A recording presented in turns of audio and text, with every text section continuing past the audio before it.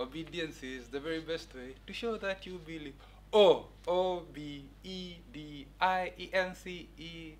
Obedience is the very best way to show that you believe. Hi everyone, how are you? And how have you been? I know it's been ages, it's been such a very long time. But thank God for this opportunity to be together. How are you this morning? I hope you are up, you are elated, you're ready. Yes, you have everything that you need to have with you for church. That means your Bibles, your notebooks, everything. You have even found that place that you like sitting well, so that you can enjoy a good sermon. And you have space with you so that you can jump, praise the Lord and all. I hope that we're in the holidays, right? Yes, the holidays have been nice to you. You're enjoying everything. You're enjoying the time with family. And yeah, you're ready for sermon and service this morning. Are you? And so at this moment, I like us to pray so that we can, yes, begin our service today. Okay, kindly asking, get up on your feet wherever you are so that we can pray. Hoping that you're up. Let's pray. Father, in Jesus' name this morning, we thank you. We thank you for this beautiful time to be before you, dear God, to be able to learn together, to be able to hear from you. We thank you because you've protected and been with us and you've led us all through to this moment. Our prayer, dear Master, is that, Lord, indeed, as we sit in, oh Lord God Almighty, to worship you, to praise you, to magnify you, as we, Lord God Almighty, take time to learn together, mighty Father, as we take time, dear God, to hear from you, speak to us, minister, mold us, dear God, shape us, dear God, instruct us in the way that you would want. We praise you because you are God, and we thank you because you're going to have a good time in your presence. For all this we pray, trusting and believing, and all God's children said, amen and amen and amen. While you're still standing, I hope you're ready to praise God. I hope you're ready to sing, shout, jump, and clap to God. Are you? And so if you're ready, allow us to welcome the International Christian Center worship team to be able to lead us in a time of praise and worship. Thank you.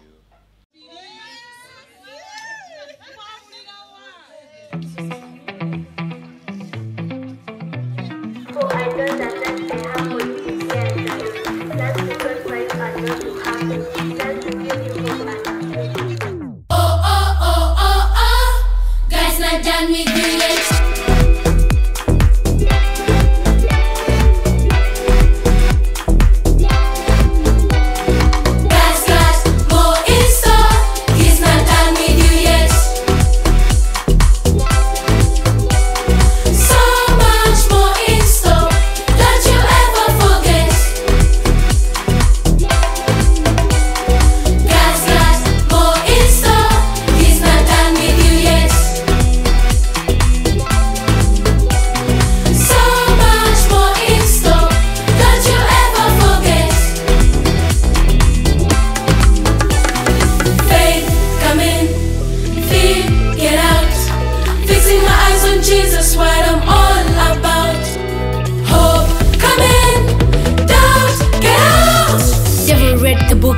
And guess what? We win! Guys, more in store. He's not done with you yet. So much more in store. Don't you ever forget. Guys, more in store. He's not done with you yet. So much more in store. Don't you ever forget. Faith, come in. Fear, get out. Fixing my eyes on Jesus, what I'm all about. Hope, come in. Doubt, get out. Never read the book to the end and guess what? We win! Oh, he's not done with you yet.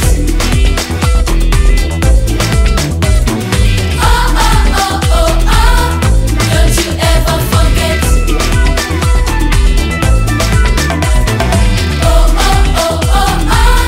God's not done with you yet.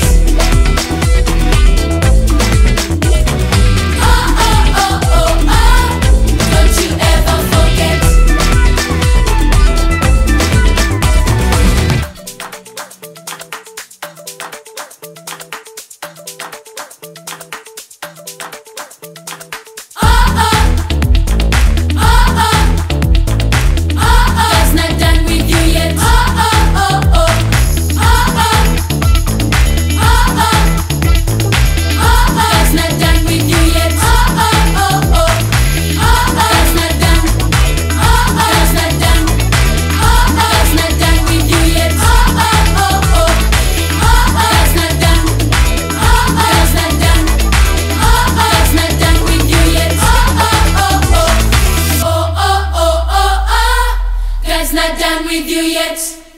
How was it? I hope you enjoyed that time of praising the Lord. I hope you lifted your hands. I hope you did.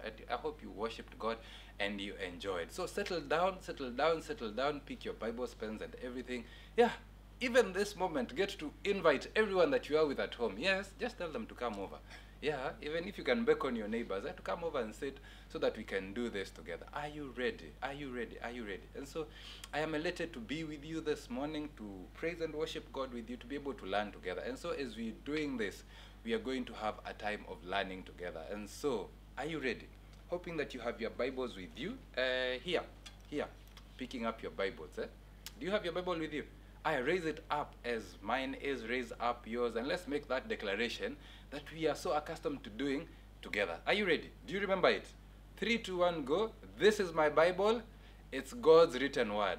I love my Bible. It's a letter from God to me. As I read God's word today, I pray that you may help me be able to understand that which you have for me. For all this I pray in Jesus' name, amen. And all God's children said, amen and amen. And so today, I hope you're ready, because our sermon today says guided by values. Says what?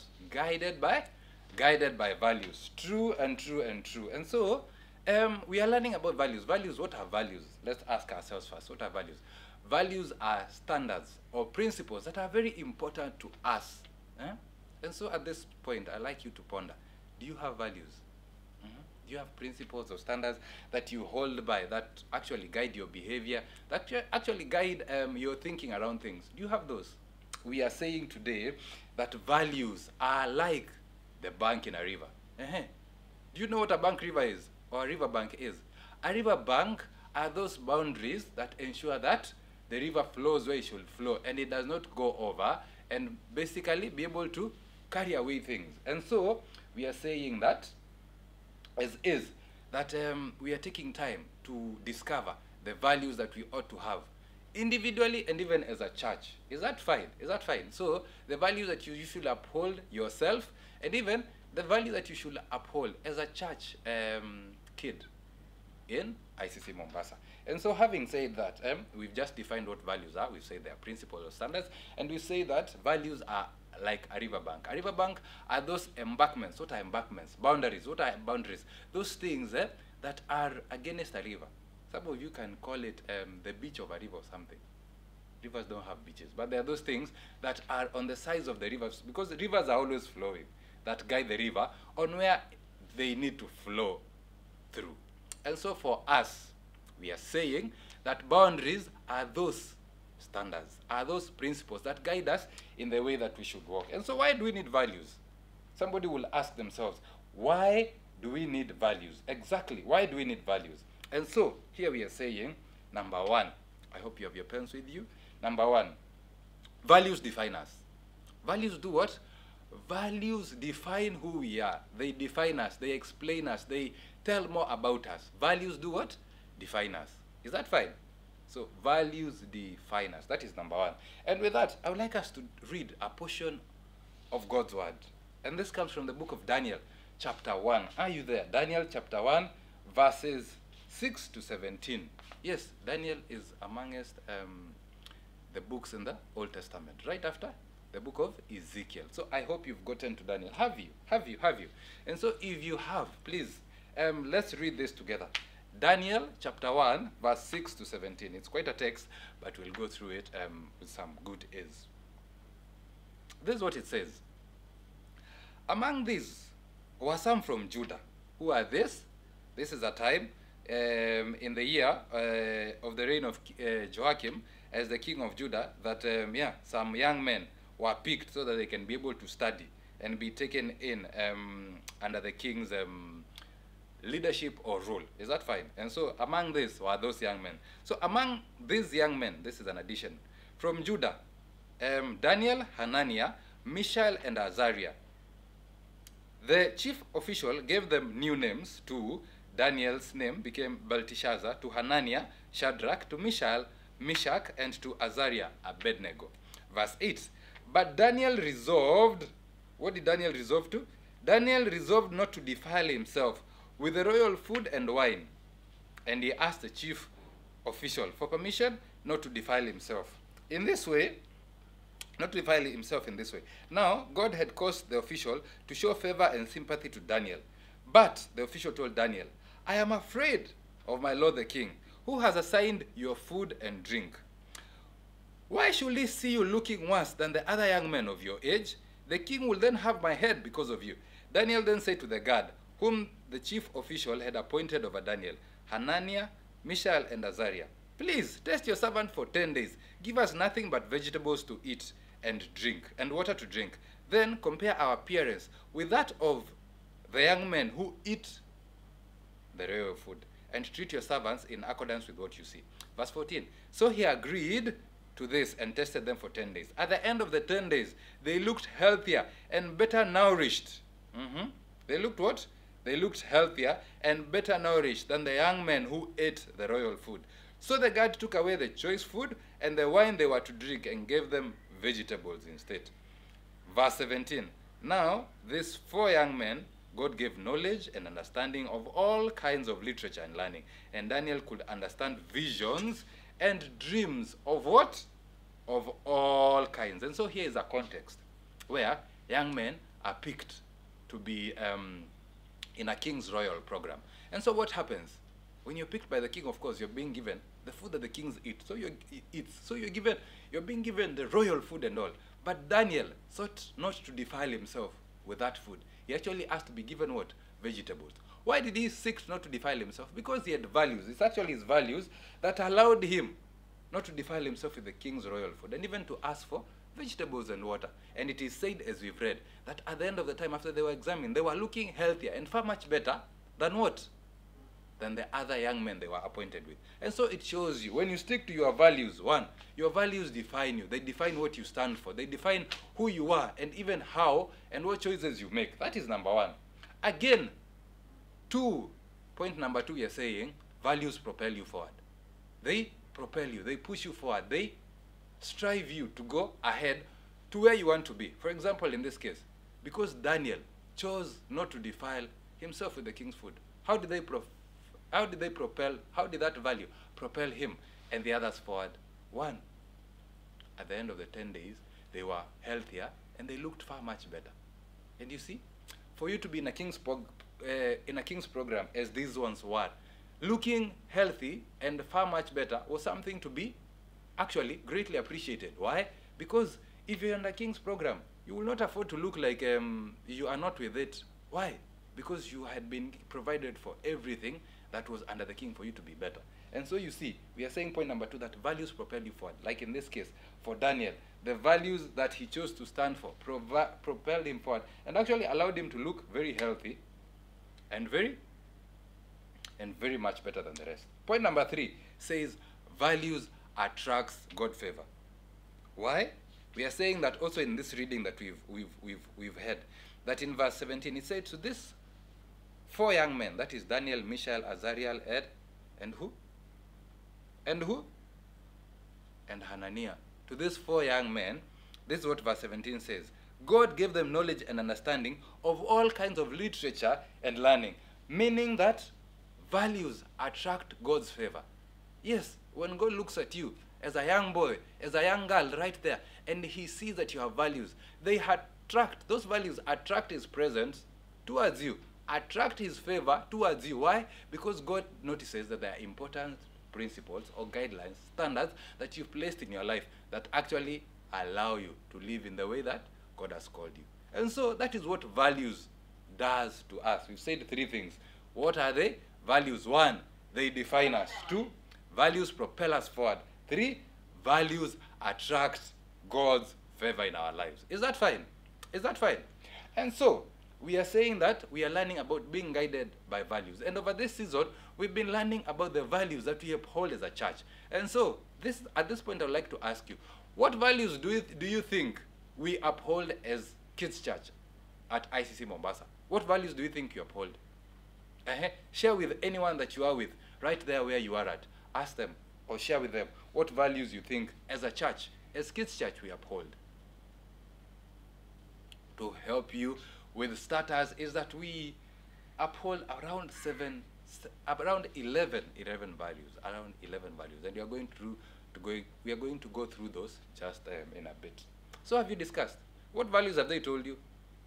Let's see whether the values they've told you are the same values that we uphold at ICC Mombasa. And so we are saying at ICC Mombasa, our core values are number one, true worship, meaning that this value that we as ICC Mombasa choose to truly worship God. I bet when we started our service, I asked you to prepare for a time of worshiping and praising God. And that's something that we do. And so here at ICC Mombasa, we are saying that we uphold, that we look forward to true worship. And that is something that we usually do. What is value number 2?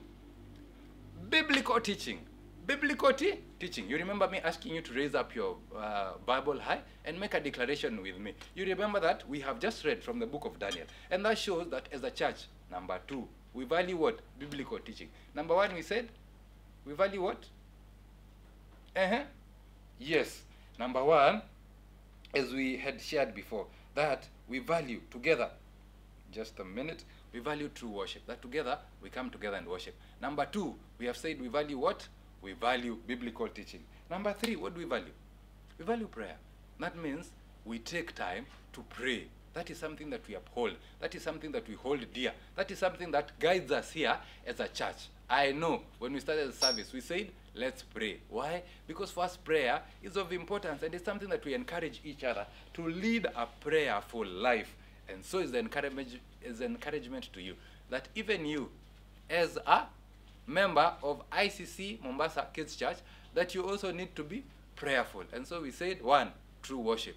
2, we said biblical teaching. And 3, we are saying prayer. Number 4, the work of the Holy Spirit. That means we recognize that the Holy Spirit is at work in our day and age. And so it is a value that we uphold, that we seek out the work of the Holy Spirit in our lives. And so we seek to see what God's Spirit is saying to us, and we seek to walk in obedience to what the Holy Spirit is leading us to. Yes, right there, even at home, you know, while you're at school, while you're doing many things in many places, God's Spirit speaks to you. The Holy Spirit actually does what? Speaks to you. And some of us have not even acknowledged the voice of the Holy Spirit in our lives. Sometimes we think it's our own thinking. Sometimes we think it's our own, it's our own heart saying things or our own intuitions.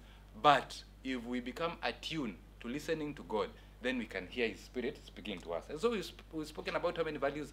4 values. We started with 1, true worship. Then we said biblical teaching. Then we said prayer. Now we are at the work of the Holy Spirit. So number 5, individual worth, meaning that we value individuals. We value each other. And that's why we usually say, if there are people that you can invite so that you can have church together. We appreciate you for being part of International Christian Center Kids Church, International Christian Center Mombasa Kids Church. You are part of us. And so we recognize individuals and we love them. Individuals means you by yourself as you are. And so that's an individual. And so we value you and we value individual worth. And we encourage people to come to God or to come to church or to be part of, be part of this God's family. Because even God asks us to come to Him as we are individually. Is that fine? Yes. And so we've said what? True worship. We've said what? Biblical teaching. We've said what? Prayer. We've said what? The work of the Holy Spirit. And number 5, we've said what? Individual worth. To number 6, our value number 6. What is our value number 6? Our value number 6 says healthy relationships. That means we cherish relationships. How we relate one with another. How we live. How we coexist. How we move around each other. We cherish those. We cherish friendships. We cherish relations. We cherish that whole sense of not being ourselves, but being around others and thriving together with others. That is something that we uphold as a value. And that's something that we encourage ourselves to build and to have. To build and have what? Healthy relationships. Relationships that can allow us to be able to have others speak into our lives, others mold us, others shape us, others encourage us to be more and more of who God calls us to be. Because we cannot thrive on our own as individuals. No, we are saying that we need to do this together, and together we can be able to be all that God calls us to be. Yes. Number 7. Are you ready for number 7? We value lost people. That means we don't just sit and say we are fine. No, we seek out those who do not know Jesus, those who have not yet come to the saving knowledge of Jesus Christ, those who have not received Jesus to be their personal Savior. Yes, we say that there are other kids in your neighborhood, there are other kids, schoolmates, there are other kids, classmates, there are other kids all around you, friends, your relatives, people that you know, or kids that you know in one way or another that do not know Jesus. And what do? We say that we value the lost, and we seek to bring them to this understanding of living a godly life, or living a life that is surrendered to who? To Jesus Christ. And so seeking out the lost is a value that we uphold. Is that fine? Now let me ask you, where are we? We're in value number? We've just done 7. And so we're in value number 8. And number 8 says teamwork. Why teamwork? Because we notice that as a team, we all get to attain and move forward as people that God calls us, has called us in this day and age. And so, one, as International Christian Center Mombasa Kids Church, we are a team. That means the teachers that you have with you, the fellow kids that you have with you, all of us constitute of a team. And we want to function as a team so that we can do everything that God has called us to. Yes, God has called us to do so many things. Like we've just said, to reach out to the lost kids in our city, to be able to pray for our nation, to be able to evangelize. That means spread God's word and be able to share the Bible and what it says to many other kids all over the world. And for us to do that, we can't do it when we are divided. No, we need to be a team, a fully functional team, a people that are together in what they do and in what they say, so that we can be together in achieving all of this. Are you ready for value number 9? Value number 9 says creativity and innovation.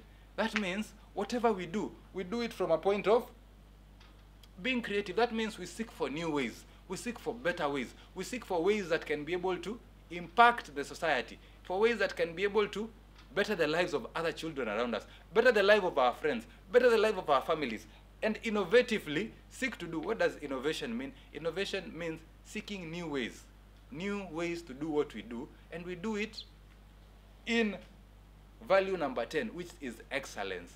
We do it how? We do it excellently. And that means we seek to be creative and innovative, even in the things that we do. And then after we have been creative and innovative, those things that we set to do, we set to do them excellently. And so you notice, that is value number 10 for us. We are saying excellence. And finally, I know you have seen this, especially with your parents and in big people's church, even at your home sometimes. Yes, you've seen something called C2. I bet even some of you are part of your C2s. We encourage people to be in small groups where they can be mentored, where they can be able to grow, where they can be able to connect. You remember how we said last week that our mission statement says connecting people to God and to each other. Is that fine? We are saying that this connection happens when we are in small groups. Those are the ones that we call caring communities, or rather C2s. And so I know some of you by default or by virtue of having your parents are part of caring communities. But even as you grow in church, you'll end up becoming or starting or even being a crucial member of a caring communities. Why? Because us having small groups as a church is something that we hold as a value. And so these are the values that we uphold as who? As International Christian Center Mombasa Kids Church, or rather International Christian Center Mombasa Church. These are the values that guide us. These are the values that act as our riverbanks, that allow us to flow in the way that God has called us to flow. And we believe that as we uphold these values, we are going to be everything that God has called us to be. And so, one more time, I would like us to do a rundown to this value. We said number 1 is what? True worship. Number 2 is what? Prayer. Number 3 is what? No, number 2 is biblical teaching. Number 3 is prayer. Number 4 is the work of the Holy Spirit. Number 5 is individual worth. Number 6 is health and relationship. Number 7 is lost people. Number 8 is what? Teamwork. Number 9 we said is creativity and what? Innovation. Number 10 is excellence. And number 11 is small groups.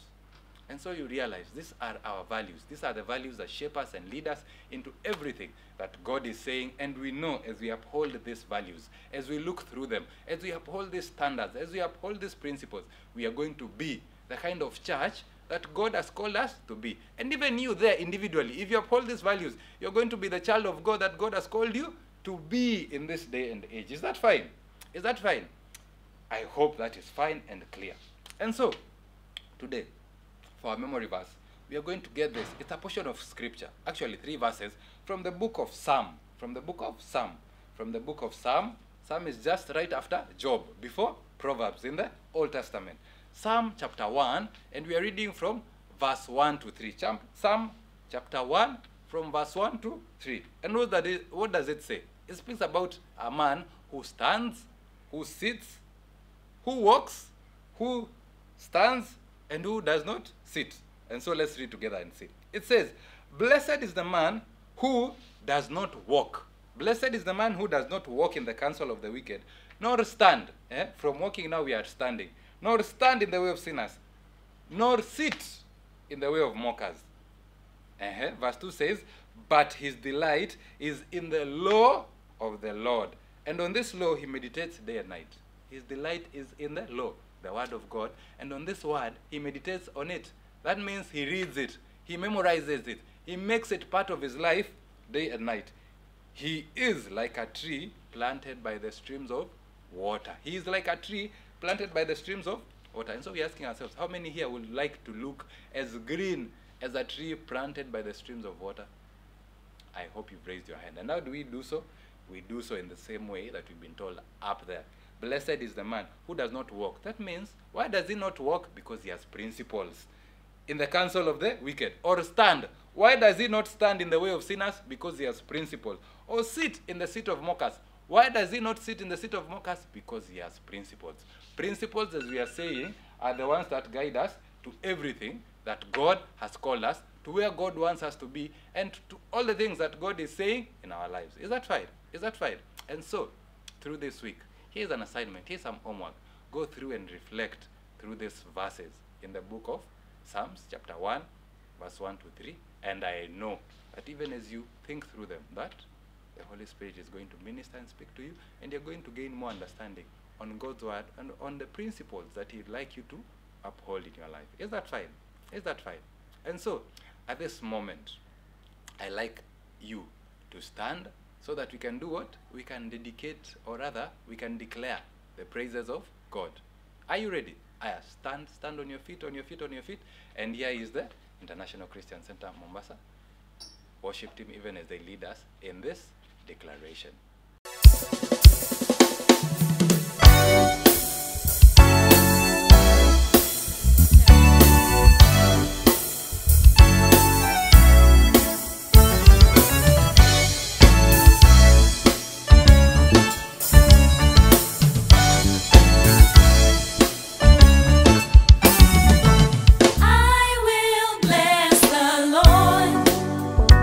All the time.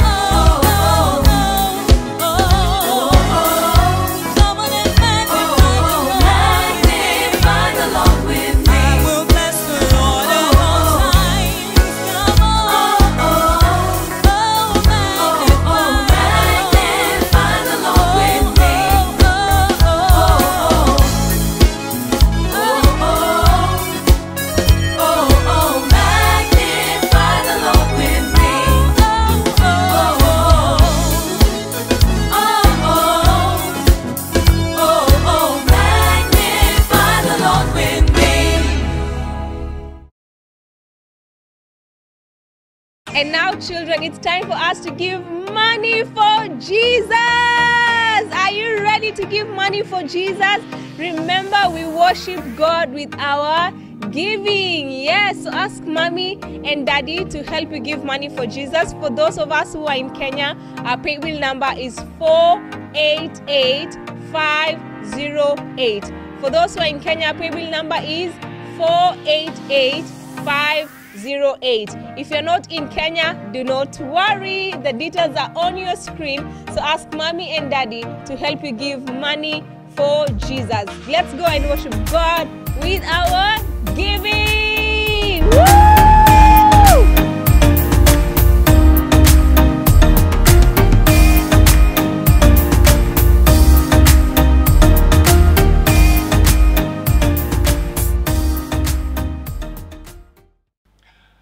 I hope you've declared the praises of God. I hope you've lifted up the name of God on high.